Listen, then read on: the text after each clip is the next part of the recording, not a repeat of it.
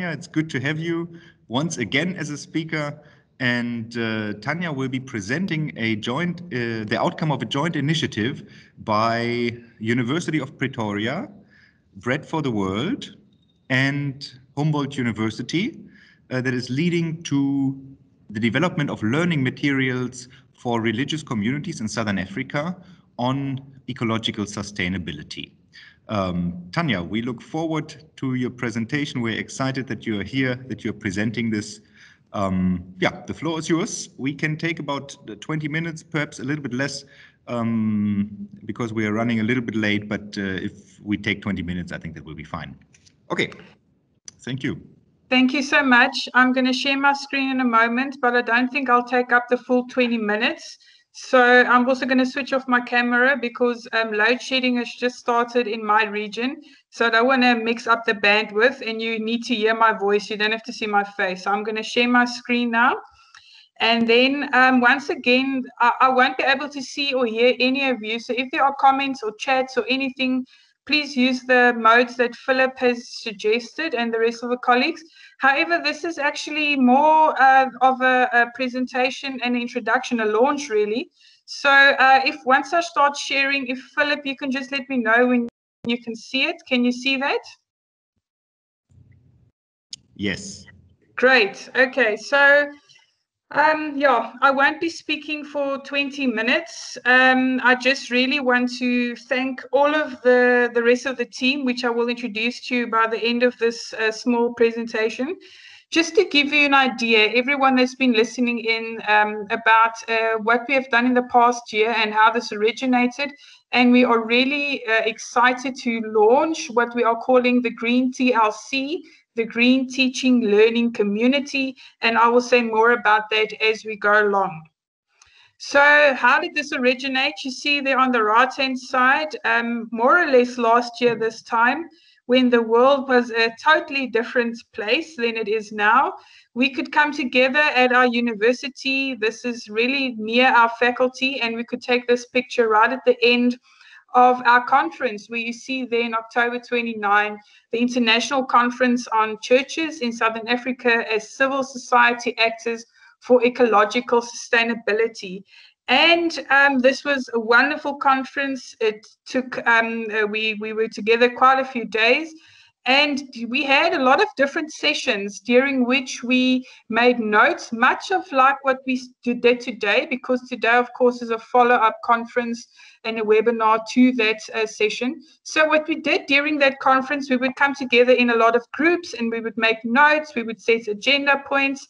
And the whole idea was to start creating learning materials. And I'll say more about that now. So what happened was during this conference, just before and during and after, we established like a reference group, which is more or less just a team to take the insights and the notes and the ideas of all the participants and try and configure this in some sort of, we first thought like almost like a type of a textbook, a manual to use as like teaching materials.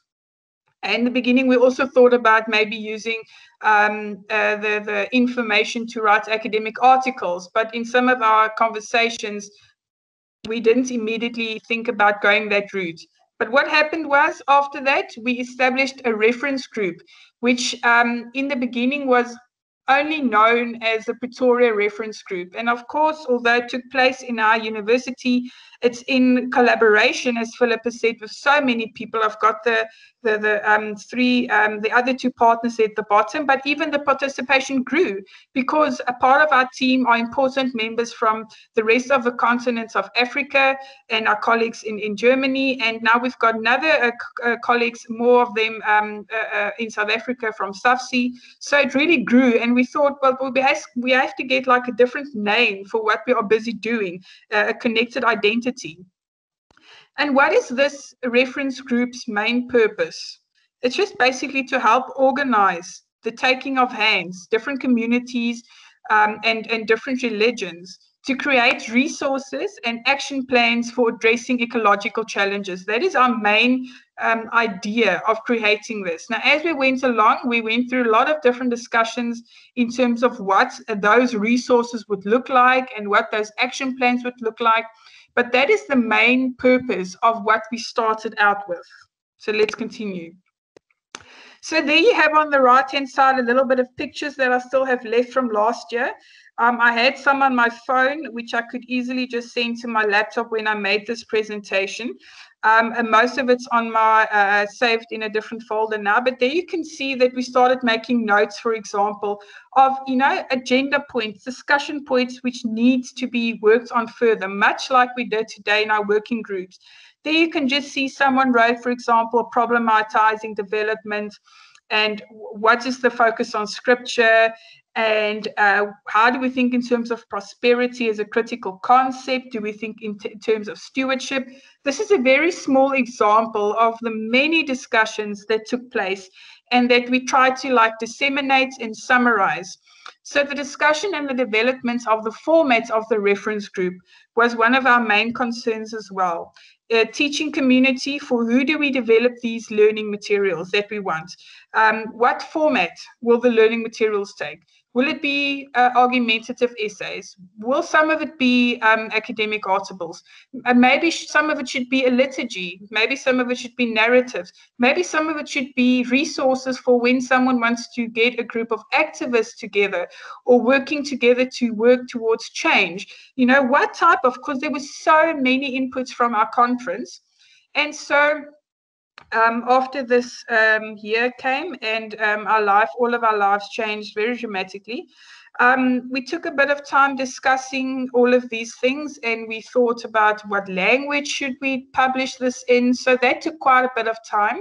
But I'm very happy to say that after a while, we were able to convince, and we are very happy that they are helping us, that SAFC is providing us an interface and resources.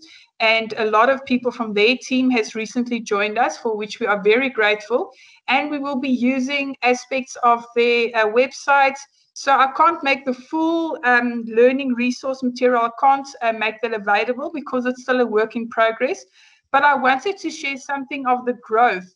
And maybe some of you that are listening, when I put up the team members' names in the end, to maybe invite you to write to us if you've got ideas with regard to that. But this is very much the culmination after a year's working in terms of getting together, using the information that we got from the conference last year and putting that in a source, in a format that is really usable for communities, but not reinventing the wheel all over again, because we know there are a lot of initiatives taking place and a lot of wonderful things happening already. So it's also about finding out all of these things and connecting them to this resource manual that we are going to set up eventually, and looking at different channels for communication. And this is all focused on how churches can be actors in ecological sustainability. This is the main focus, and this is why it's about taking hands between a lot of different communities and seeing how we can get from there. So after all of this discussion, last year's conference, the reference group, moving to a different idea for this learning material format, getting a lot of inputs from different people, getting SAFC on board, getting Pamutso on board. We're going to say more about her in a while. After all of this has taken place, which I'm very happy that it did move forward, that it didn't stall in some way, the result is the following. We have started working on a new identity and a community for ongoing work. And this is basically a very exciting moment, because we are launching today the idea of our resource manual and our reference manual, but we are also launching the whole idea of what we have decided. From now on, we are not anymore the Pretoria Reference Group, but we are the Green TLC, the Green Teaching and Learning Community, which is our core identity and which should be the name of our ongoing projects and will be the way that we are designated, and the manual would be designated and described. And now I'm going to give you 3 possible logos that we are still working on. Maybe some of you have got interesting inputs in terms of our logo. We are still in the development process of developing that. But here we go, people, and this is really exciting for me. So this is us. We are the Green TLC Teaching Learning Community, or maybe we all will be looking like that, or maybe we will be looking like that. So this, whatever our logo is in the end, we will let you know, and you will look out for this logo. And when you see this logo, you now know what we are standing for, what we are trying to do. And it's about really taking hands across disciplines and across communities to get resources to people.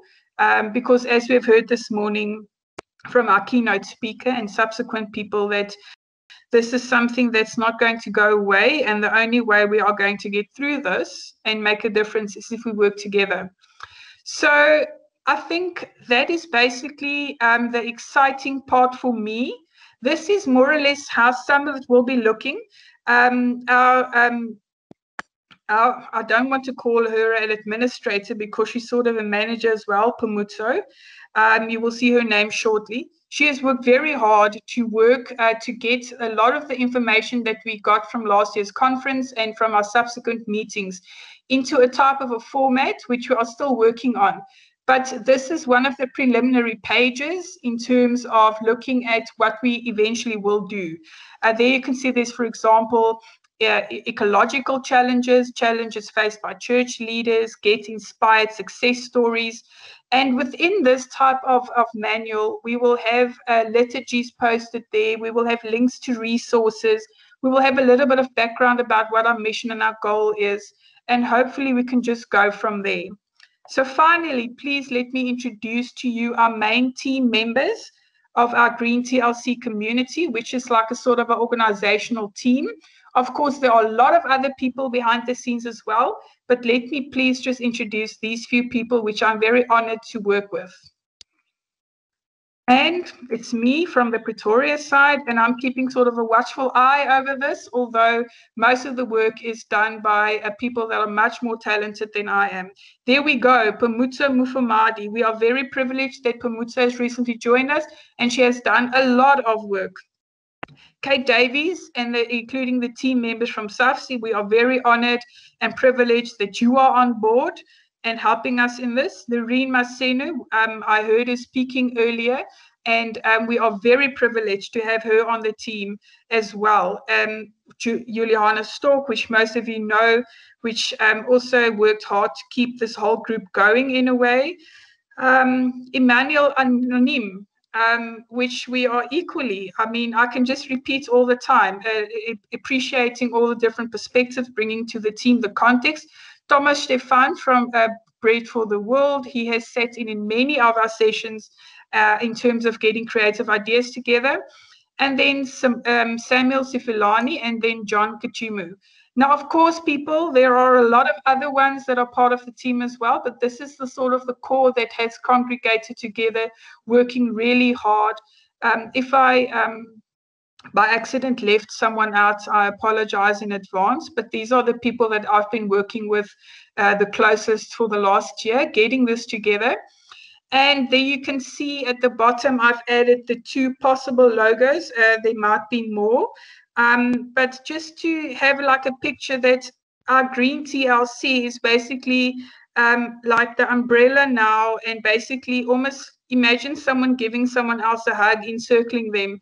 Those are the two hands. We are the hands in trying to do and to affect and to get into practice all the things that we learn from these conferences. And from our side, it's a real privilege. And I think that's the end of my presentations. Thank you for listening. Thank you for taking this opportunity and giving it for us to be able to launch this. And in the chat function, I will at least give my email address, and I would be able to connect you to Pumutso and the other team members if you have got any presentations or suggestions. I thank you very much. Thank you very much, Tanya. Now we are at the point again where we are missing the applause. Well, thank you very much for this concise and excellent presentation. Also, as one of the parties involved, I mean, one of the organizations involved in this initiative, but not directly involved, I find it extremely impressive, the stuff that you have done in this, what has come out of it and what is still coming out of this initiative, and it's really quite a wonderful, wonderful for me also on a personal level to be there for this launch of this joint joint project. Thank you very much.